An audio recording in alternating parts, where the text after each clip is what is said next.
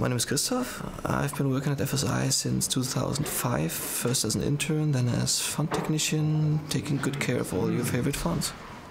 I'm Inka Strothmann and I work for FSI since 10 years by now, and I work as a font technician. My name is Jens and I've been working here at FontShop International since 2007. I work in the type department as a font technician. I am Andreas. I am the head of type department here, and I've been working for FSI since for 10 years. For 10 years, yes. FontShop International was founded in 1990 by Eric Spiekermann and Neville Brody as one of the first digital font foundries, and it was meant by designers for designers, and is the largest collection of contemporary original typefaces, with typefaces you might know like F15, FF Meta or FF Dux.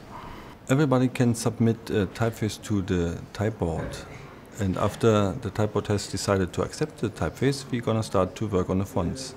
We start to look at the design, discuss the design with the designer to make perhaps changes, optimizing the concept of the family, so we can get the best out of the design and work with the designer until we both are happy with it.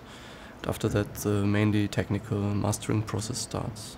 We are able to solve technical problems with the FontFont designer.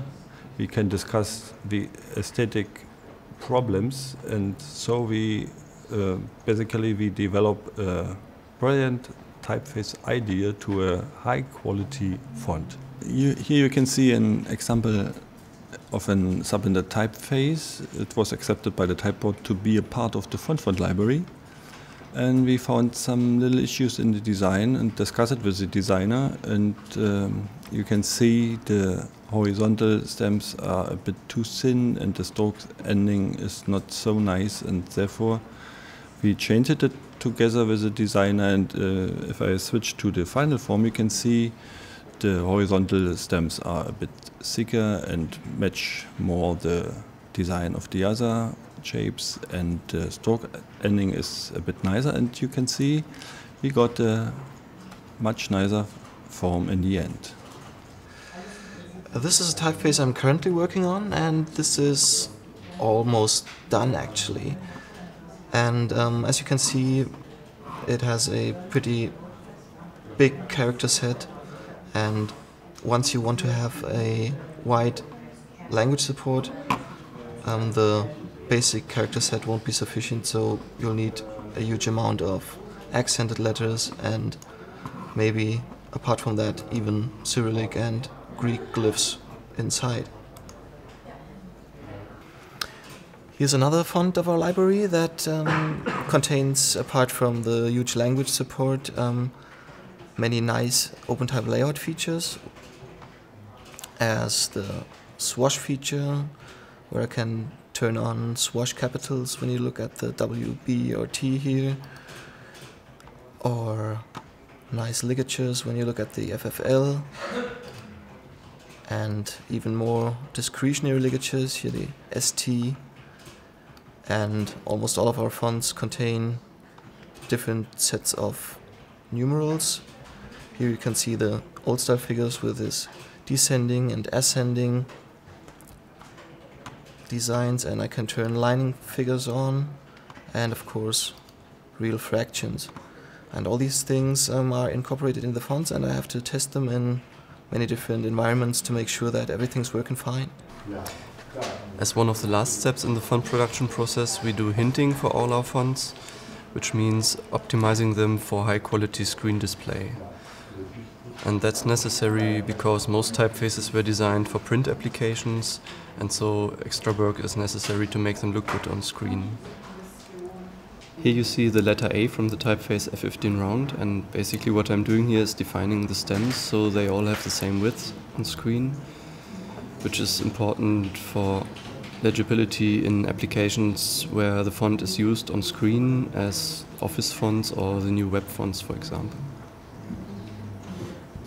Here at FSI we have our own production system for our fonts. It's made in-house, so it's especially for our font fonts for our own needs. This is the material we get from the designer, and then we put there all the information into the database which we need for the final font files. There you have got copyright strings, or you have global things, values for the metric files, or you have global hinting settings and local settings for special things.